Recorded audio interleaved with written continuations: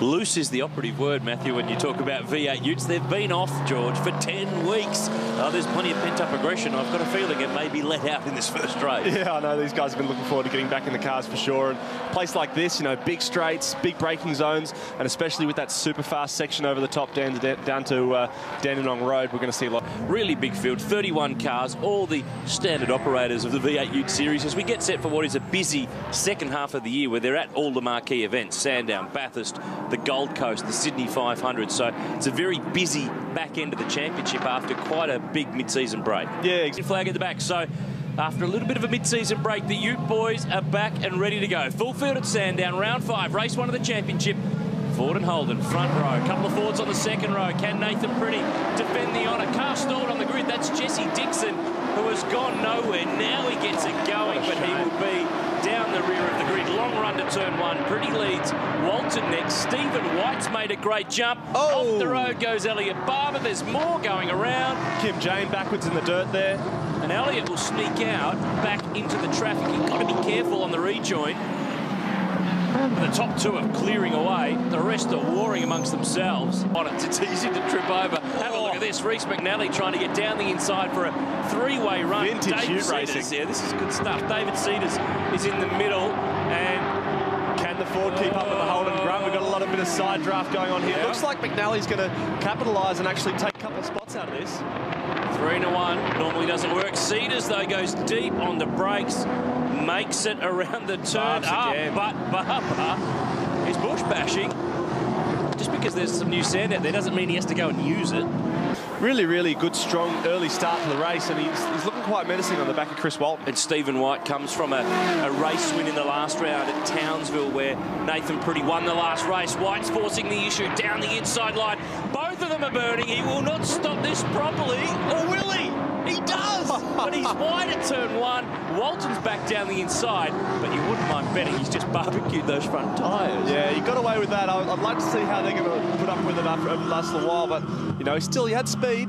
I'm still putting a bet on him to keep maintaining that pressure on Kris throughout the rest of the race. And look who's going with them. Ryan Hansford in the number 6 Ford is just closing on in, of course, the son of the lake. I'd like to see what happens up here. You know, there's going to be a lot of action, a lot of cars coming into a small amount of space, lockups everywhere. There goes Elliot off to the outside. This is another angle from head on. Just went in by himself too deep. There's Kim Jane. Kim Jane got contact with Jeremy Gray. Now that is the absolutely environmental car, but it doesn't need to go to the environment scenery too much. And Kimbo's coming off a couple of pretty good results. You know, he was definitely. Hansford's on the move. He's got by Stephen White. He's through to 3rd. Or is he?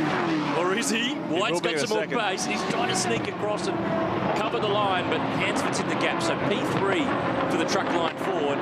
Stephen White will be pretty ginger on those brakes after having flat spotted the tyres earlier on that last lap. So it would have been a nice smart move for Hansford to make a move there, because he knows that Stephen would have been thinking about those tyres.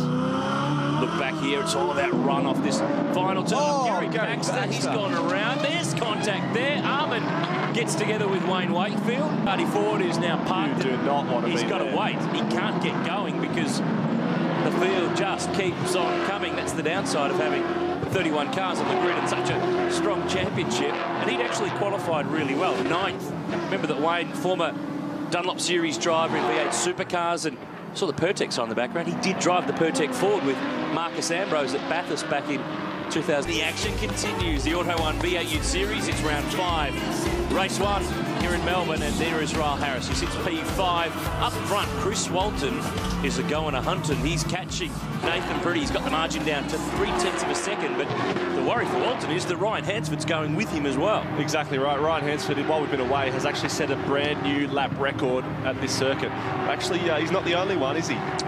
By my count, 19 cars are under the lap record. We weren't here last year. The Ute guys have stepped it up this year, and this is the fight at the front. Nathan Pretty, the former Bathurst 24-hour winner, and of course, long-time V8 supercar enduro signing for so many teams. A favoured son at Holden over the years, but he's defending the honour at the moment because he's got a pack of Fords. Walton and Hansford are teammates. I reckon they won't act like it, though, if there's a win on the line. Yeah. Cedars right with him, then Adam Marjoram, then Reece McNally, Elliot Barber and Michael Armand round out the 10. But this is where it's at. Walton has proven in the past, George, that he is not afraid to use the bumper. Not afraid to use the bumper, not afraid to smash a curb is Mr. Excitement, Kris Walton. So, no, he's if there's a sniff of a move, he's going to make it, that's for sure. We've had a great season in the Utes so far. 7 different race winners from 13 races, 3 different round winners from the 4 held so far. We're at the halfway mark of the championship, and look at the ground he makes at the end of the back straight. Up over the curves. These things really do climb. Now he's going to lunge. Pretty will have to play this smart. Hansford stands to gain from both of them. He left pretty wide. He got a slow run himself. And now the 2 teammates will fight. But Hansford has got them both. Walton loses speed. Pretty's back to second. And it's all changed around. I'd be worried if I was these two, you know. Look out. Now it's on. Not over. It's not over. And that lets Hansford off the hook. Look at the margin that he's just got in an instant. This is the man who's just set a new lap record here, so I'd be very wary of letting Ryan Hansford get any clean. On our last lap here now at Sandown, and Ryan Hansford has won in this series before. Last time was at Darwin halfway through last year. He picked up a race win up there, so he played it perfectly. He let the other 2 box one another in the mouth and then drove straight past them. Well, it's nice. Not often you can say the fastest cars won the race in a V8 Ute race. Sometimes we obviously get big fights happening and all sort of thing, but Ryan has done a fantastic job so far this race, and on his last lap, you know, we've got a lap record in the books and through pace. Ryan Hansford's done exactly what we expected as soon as he got let loose. And how is this? 25 years ago, his dad Greg teamed with Alan Moffat to win Alan's last race on Aussie soil in the Sandown 500. So fast forward 25 years, and Hansford is on top at Sandown again. Ryan Hansford picks up the win from Nathan Pretty.